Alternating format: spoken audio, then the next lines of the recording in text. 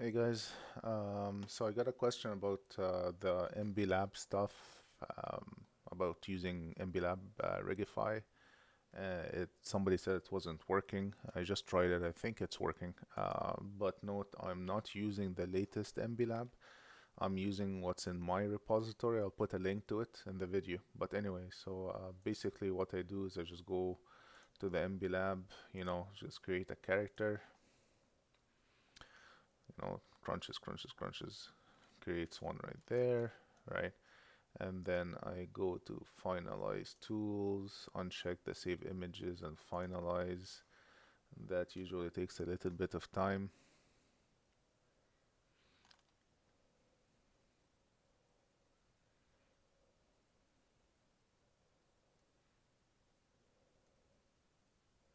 All right, so now it's done. I would check, so in the Rigify for MB Lab, first you'd need to add a meta rig. So you just select the character itself and then add the meta rig.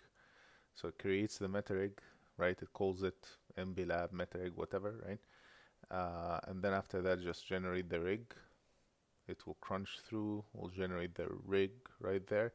Then you need to select the body again and then rename to def. What that does is if you go to what do you call this part? The object metadata properties, right? You'll see that all the different groups have been renamed appropriately, right? Then one extra step, you have to go to the modifier tab, right? And then you will need to select the what do you call it, the MB-Lab, the new rig that we created, right? So this is, if you go here in the collection, it's called rig, right? So all I need to do is just go select the rig, not the meta rig, the actual rig, right?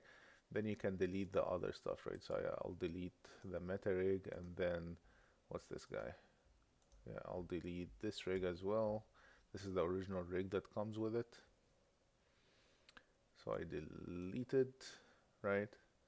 And then that's it. And then if I select this guy, let's remove the modifier, not remove, but on what do you call it?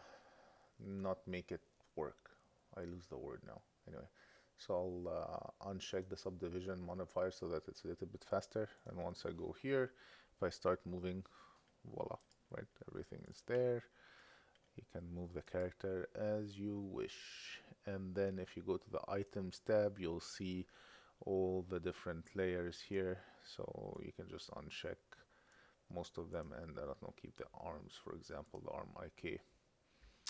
It does look like they did a few changes in I think this is the Rigify add-on has been updated. So anyway, that looks cool. That's it. You just, you know, have it. One interesting thing that I just found out, maybe everybody knows about it except me, but if you select this guy here, then you go to the toggle pole and you just click one, then it creates the toggle. I find that a little bit better than this guy during animation. But anyway, this is my, oops, I don't want to move that. This is my preference. Anyway, hopefully you found that little video useful. And thanks, take care.